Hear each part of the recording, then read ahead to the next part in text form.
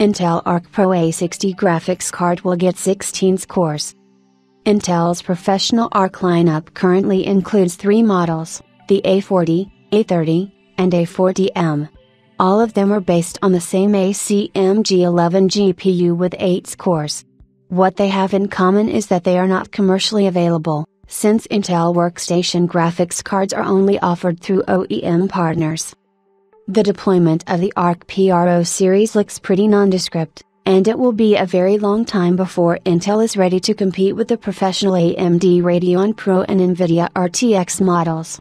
However, it appears that there is another graphics card in development called the Arc Pro A60M.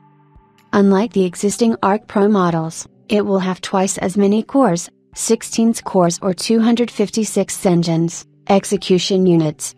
This means that the GPU is either a stripped-down ACMG10 or ACMG12. Both the desktop version of the A60 and the mobile version of the A60, as expected, are twice as fast as the A50/40 graphics cards.